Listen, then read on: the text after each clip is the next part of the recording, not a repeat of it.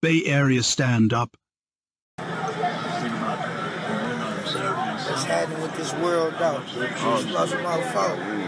Yeah, that's Marv saying, Quinn, you niggas better get ready for it. I am that nigga who cashed out for that. I am that nigga who cashed out for it. You either on the table, you on the menu, volume 1 and 2. Yeah, shout out to the Cash Lord Mess. But look out for by any means necessary. That's my biography, a little personal something inside the book. Yeah, on the go, hard line. Get with it, get lost. Cop my book, bitch. Certainly on the Cardinals team and in the National League to strike out. And in addition to that, 26. For those that don't know, Bay Area Compass exclusive interview with JocNation.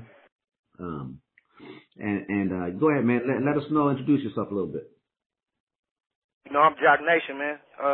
I'm from the 707. I'm from West Fairfield. You know what I'm saying? Park Lane to be exact. You know, I'm in the feds right now. FCI Herlong. Finna touch down. You know, I could have came home earlier, but I turned down my halfway house. You know what I'm saying? So, nigga touching down in a few months. You know what I'm saying? Yeah, so we in St. Louis, you feel me? And I'm in the studio, you know what I'm saying? I had just sent my taxi man, you feel me? Because I was out there trapping in the loo or whatever. So I sent Mess to get the, you know, because we stay with the chops on us and shit. So Mess go, come in the taxi man, my personal taxi nigga. Mess pull up. We in the studio. I'm in the studio with this nigga named YG from St. Louis, producer, engineer nigga, right?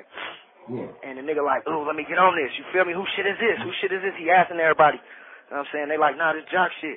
And I got my cousin on the... This call is from a federal prison.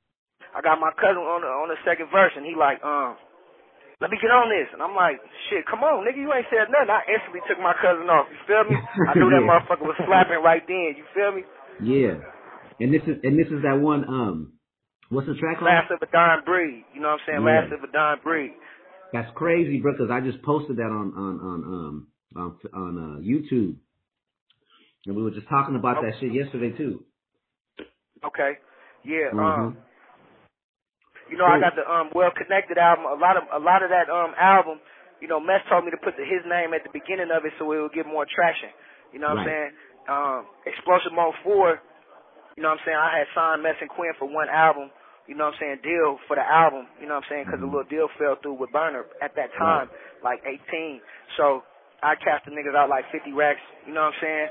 Yeah. And just, you know, these are my partners, so I want to make sure they had something going. I had set up like 17 a city tour and shit.